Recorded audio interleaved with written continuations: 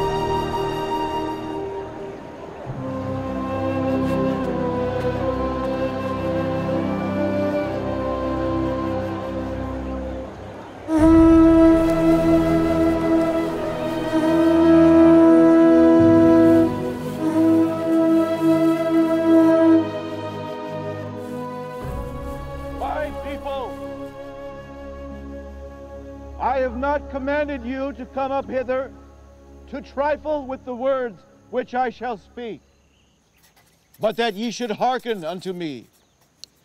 I have not commanded you to come up hither that ye should fear me, or that ye should think that I, of myself, am more than a mortal man. But I am, like as yourselves, subject to all manner of infirmities, in body and mind.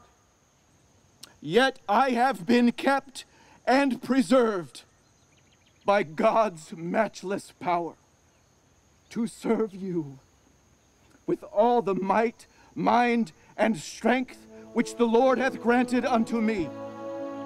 Mosiah, I don't understand. Why must we work like this?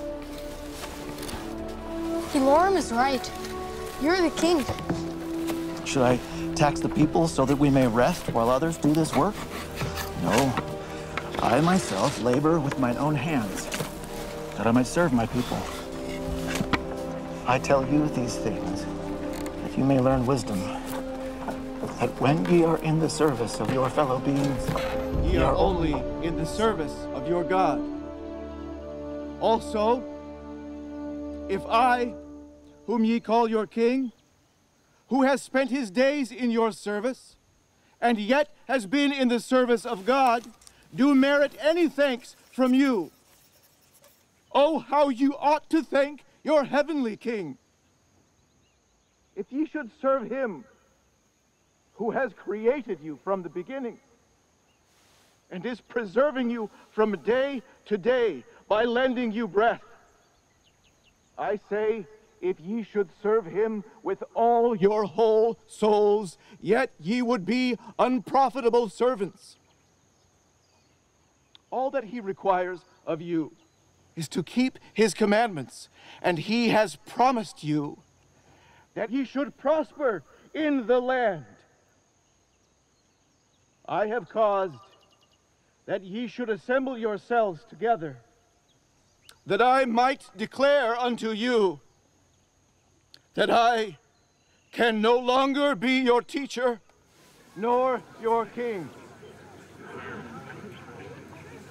But the Lord God has commanded me that I should declare unto you this day that my son, Mosiah, is a king and a ruler over you.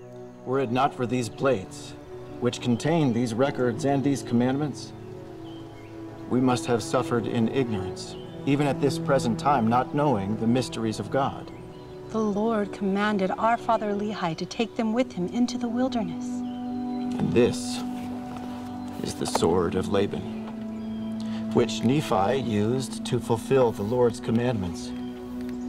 With this sword, I did stand against the armies of the Lamanites.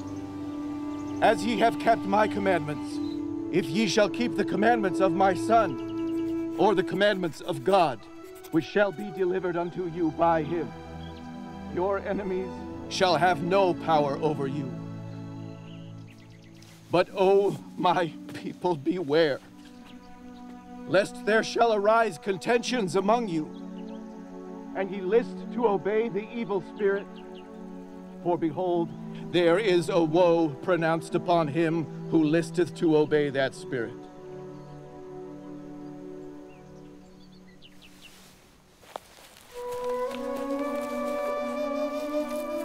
I would desire that ye should consider on the blessed and happy state of those that keep the commandments of God. For behold, they are blessed in all things, both temporal and spiritual. And if they hold out faithful to the end, they are received into heaven, that thereby they may dwell with God in a state of never-ending happiness.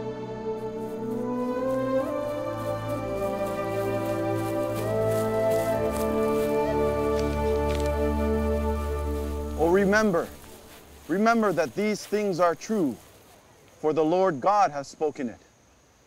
And again, my people, I have somewhat more to speak unto you. For behold, I have things to tell you concerning that which is to come.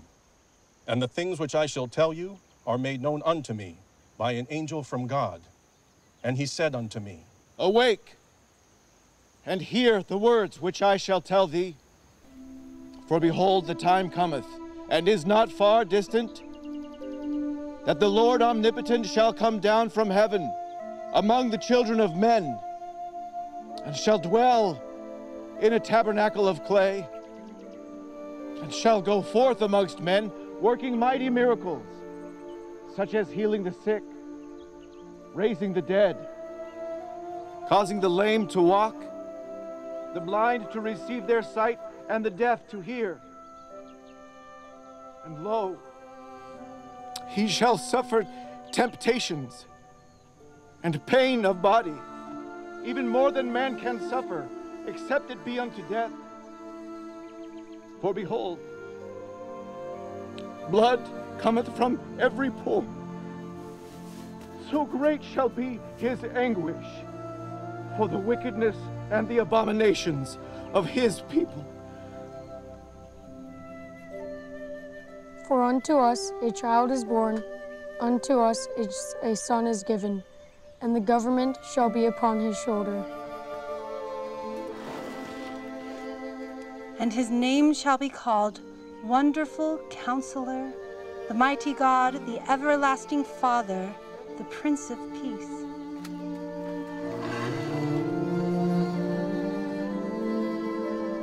My sons, I would that ye should remember that these sayings are true, and also that these records are true. And he shall be called Jesus Christ, the Son of God, the Father of heaven and earth, the Creator of all things from the beginning. And his mother shall be called Mary. He cometh unto his own, that salvation might come unto the children of men, even through faith on his name. And even after all this, they shall consider him a man, and say that he hath a devil, and shall scourge him, and shall crucify him. Whosoever should believe that Christ should come, the same might receive remission of their sins, and rejoice with exceedingly great joy even as though he had already come among them. And there shall be no other name given, nor any other way nor means, whereby salvation can come unto the children of men, only in and through the name of Christ, the Lord omnipotent. For the natural man is an enemy to God, and has been from the fall of Adam, and will be forever and ever, unless he yields to the enticings of the Holy Spirit, and putteth off the natural man, and becometh a saint through the atonement of Christ the Lord, and becometh as a child, submissive, meek, humble, patient, full of love, willing to submit to all things which the Lord seeth fit to inflict upon him, even as a child doth submit to his father. And now I have spoken the words which the Lord God hath commanded me, and they shall stand as a bright testimony against this people at the judgment day, whereof they shall be judged, every man according to his works, whether they be good or whether they be evil. Thus hath the Lord commanded me. Amen.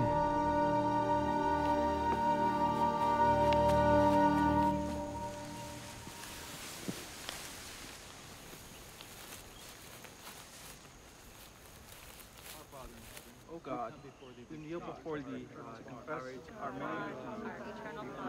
We ask thee for forgiveness of our sins.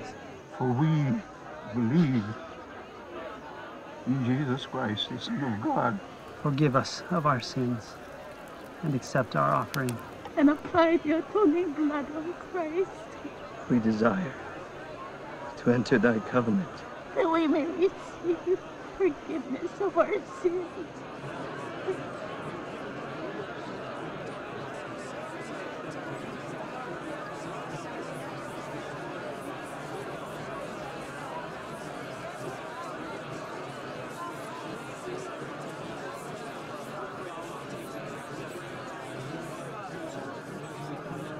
My friends and my brethren, my kindred and my people, believe in God.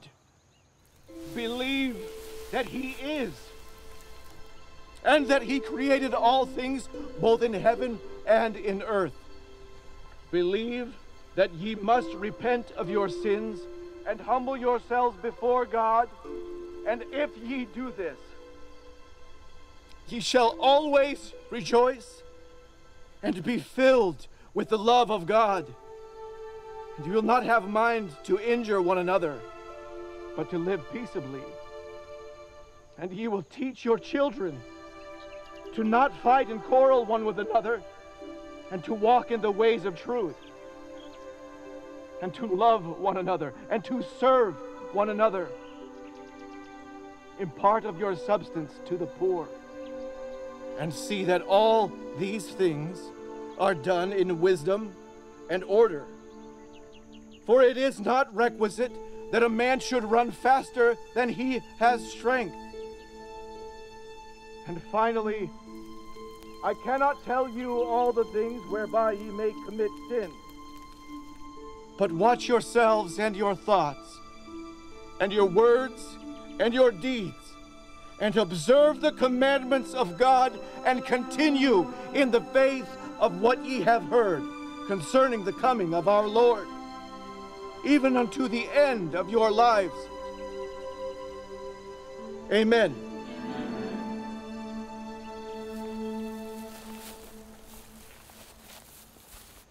Send among my people.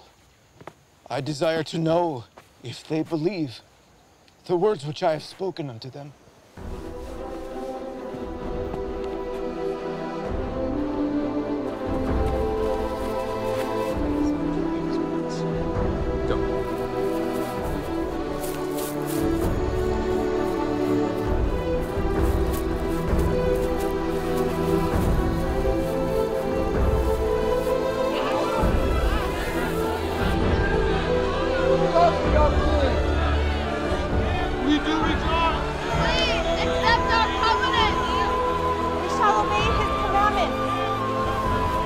covenant with our God, O King. We believe, O King.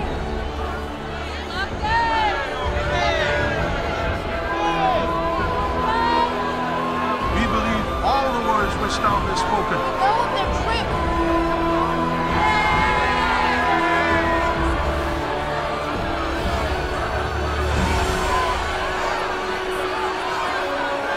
To be obedient to his commandments.